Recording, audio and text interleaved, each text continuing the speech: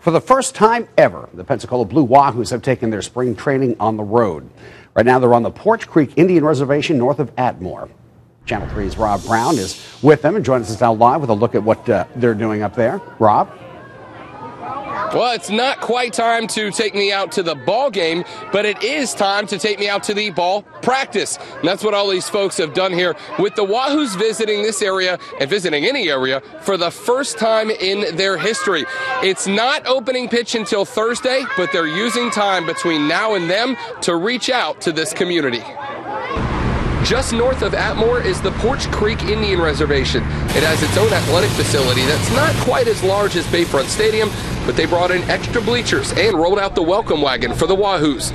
Melvin Middleton says the Wahoos will bring fun and a little extra money to the area. We have a lot of softball tournaments going on out here, so which brings a lot of people in the community, and if we get a good crowd with this, it'll help the surrounding areas quite a bit with the revenue. But Middleton says he's most excited for one particular group of Wahoos fans here, the littlest ones. They don't realize that they were kids one time before there was a Wahoo, so it gives them something to think about and dream about, and it's just a big reward for them to have them in the community.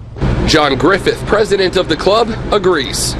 There's a lot of kids that may not get the chance to come down to Pensacola, and this is going to be their chance to meet and greet with some of the professional ball players. Griffin says the Wahoos may have Pensacola in the name, but that trips like this show, they want to have fans everywhere.